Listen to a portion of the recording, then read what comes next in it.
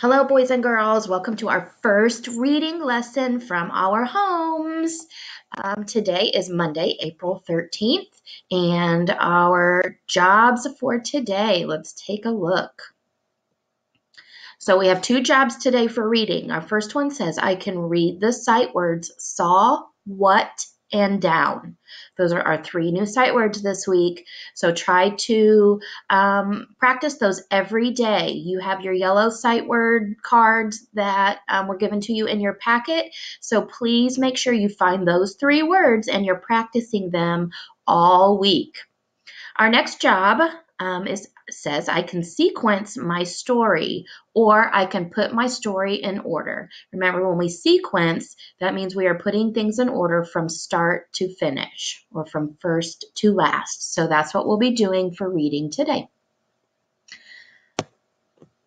All right, so let's take a look at our first sight word. The first sight word we're going to learn today is the word saw. Say the letters in the word saw with me. S-A-W, saw. So one thing that I will be sending out today on Mondays will be these really cool videos that one of the teachers at school shared with me. And this is a great video because since we are at home, we do not have nearly as much time to practice our sight words in all the ways that we did. But if you take a quick look, I'm just going to show you a quick preview of this video. They're fun and they do things like the mix and fix and what's missing at the end of the video. So it's a very good practice. So let's take a quick look just so we can kind of preview what this looks like. Uh-oh.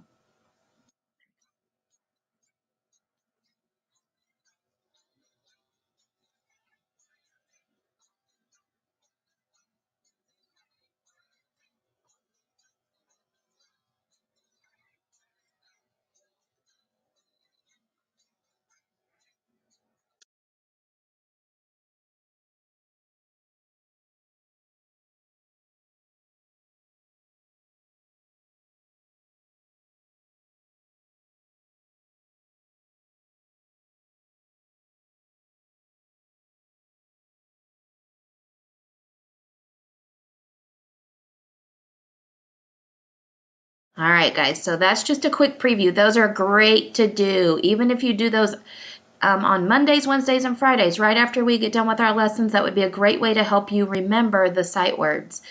All right. Okay, so let's go back over this word. This word is what? Saw. Spell it with me again. S-A-W. I saw a bird fly to the tree. Our next word for this week is what. Spell it with me. W-H-A-T, what. What is your name? This word, what, is usually, it's called a question word, guys. This is a word that we use usually when we are asking someone something that we would like to know. The next word is down. This is a tough one. Down. Spell it with me. D-O-W-N, down. All right, so all the three videos for all three of these words will be linked. Please take a second and watch them. All right, on we go. So today we're going to be working on sorting some words based on the sounds that we hear. So we know that the letter A makes two sounds. We have short A, which says ah, and then over here we have long A that says A. So long A says its own name, and short A says ah. So I have some pictures and words here, and what we're going to do is I'm going to say the word, and you're going to help me sort the words depending on the sound that we hear. So for example, the first picture and word we have here is the word man. Should man go in the box with the ah sound or the a sound? Listen to the word again. Man. Man has the ah sound, so it should go in the short a box. All right, let's look at this word. This is lake. Lake. What sound do we hear? Do we hear ah or a? Lake. We hear a. All right, now this is called an ace. Say the word ace to yourself. Do you hear the A or A sound? Ace. I hear the A sound. So we're going to put it right over here. All right, next one is a pan. Pan. So do we hear an A or A in pan? Pan. We hear the short A sound. All right, and this is for Matthew. Matthew, I hope you're watching this today because this one is especially for you, my friend. This is fat cat. So we have two words here. So think of the words. Say them to yourself. Fat cat. Do we hear A or A? That's right. We hear the A sound. Good job, guys. All right, and one more. This is the fur around the lion's face is called its mane. Mane. What sound did A say when I made all the sounds in the word mane? That's right. It said its own name. It said A. Mane. All right, guys, great job. So if you're sitting with someone, think of a word. Turn and tell someone next to you a word that you know that has the A sound in it. I know a word that has the A sound. It's jam. Jam. And turn and tell someone close to you a word that has the A sound in it. Let's see. I know a word that has the A sound in it is rain. Rain. All right, guys, great job working on the A and A sound today. Let's move on to our story. So our story today is called Peter's Chair, and our job is to sequence some of the events in the story. So remember, sequence means putting the events in the story events in order. So we will use the words first, next, then, and last to put our story in order. So it's just like Humpty Dumpty. First, he sat on a wall. Looking here, he sat on the wall. Next, oh no, he had a great fall. And last, all the king's horses and all the king's men couldn't put Humpty together again. So before we start reading, let's think about a couple things as we read. Why is it important to put the story in order? And then also think about what would happen if you didn't have the correct order. So before we read, let's think about those questions when we're talking about Humpty Dumpty. If I was going to put these in order, would it make sense to put Humpty Dumpty, this picture here with all the king's horses, all the king's men couldn't put Humpty together again. So would that make sense if I put it in the first box?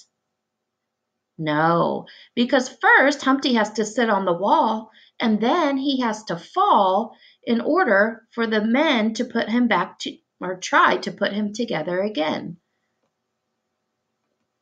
All right, so let's move on. So as we read the story, I want you to listen very carefully because we are going to have to put some of these things in order. Okay, we're going to sequence them. All right, so let's get started. Sorry, let's go back here. So the story again is called Peter's Chair by Ezra Jack Keats. Peter stretched as high as he could. There, his tall building was finished. Crash! Down it came. Shh, called his mother. You'll have to play more quietly. Remember, we have a new baby in the house. Peter looked into his sister Susie's room. His mother was fussing around the cradle. That's my cradle, he thought, and they painted it pink. Hi, Peter, said his father. Would you like to help me paint Sister's high chair? It's my high chair, whispered Peter. He saw his crib and muttered, My crib. It's painted pink, too. Not far away stood his old chair. They didn't paint that yet, Peter shouted. He picked it up and ran to his room. Let's run away, Willie, he said. Peter filled a shopping bag with cookies and dog biscuits. We'll take my blue chair, my toy crocodile, and the picture of me when I was a baby. Willie got his bone. They went outside and stood in front of his house. This is a good place, said Peter. He arranged his things very nicely and decided to sit in his chair for a while. But he couldn't fit in the chair. He was too big.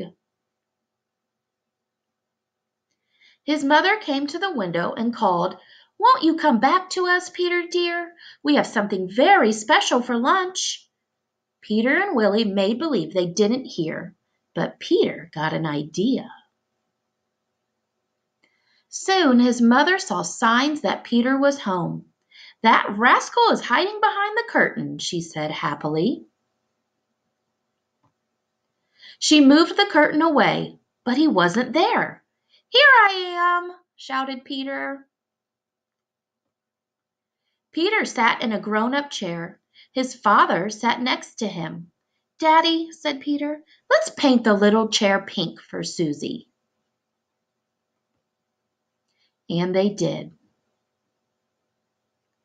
All right, boys and girls, so why did he decide to paint the chair after he was upset about the cradle and the crib? What changed his mind? Do you know? Well, I think if I go back in the story, I think what really changed his mind was this right here.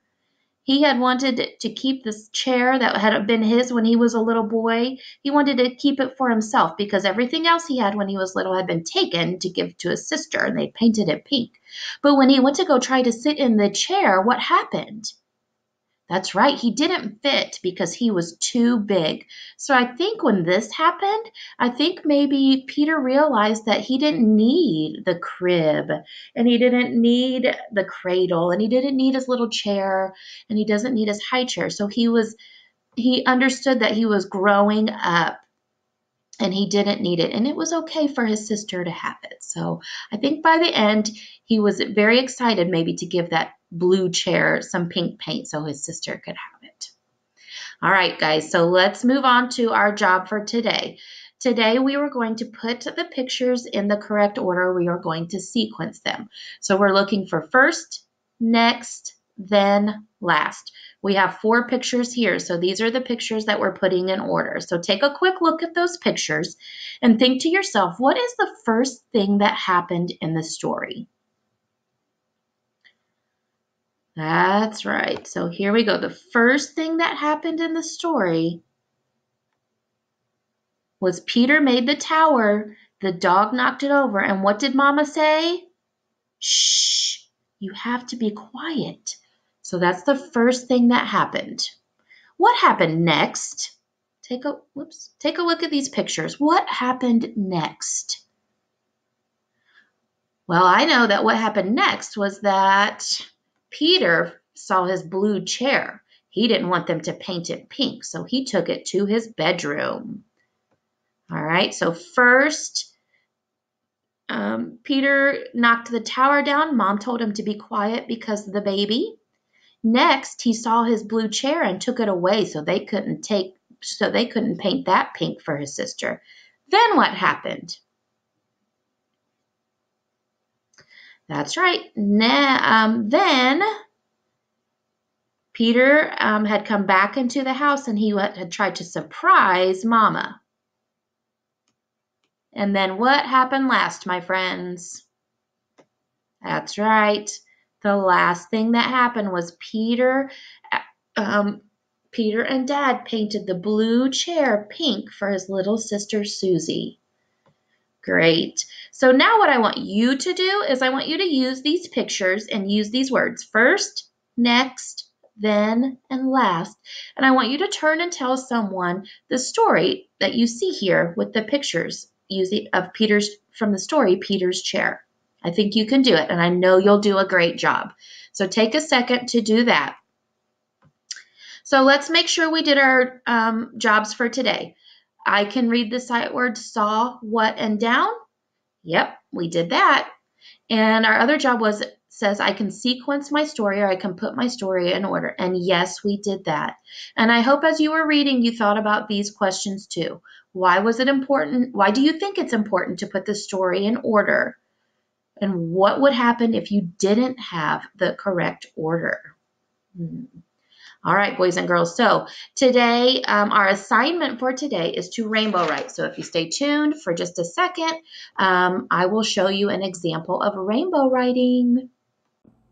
All right, boys and girls. So your assignment for today is to rainbow write your 3 new sight words. So what I have, what I need to do that is I have a piece of paper. I have my crayons, and then I am going to use my sight word cards to help me write each word. So I have down, saw, and what. So what I'm going to do is I'm just going to put these at the top of my paper as I write each one. I'm going to start with the word what. So we have to rainbow write 3 times. So I'm going to pick my first color. I'm just going to write the word what. As I write, I'm going to say each letter.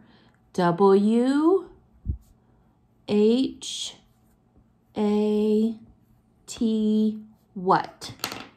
Next one. W, H, A, T, what. W, H, A, T, what. So I wrote the word what 3 times. So now I can move on to my next word. The next word is down. D-O-W-N.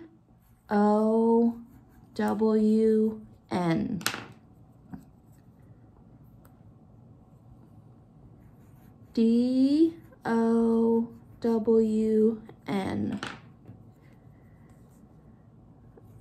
D-O-W-N.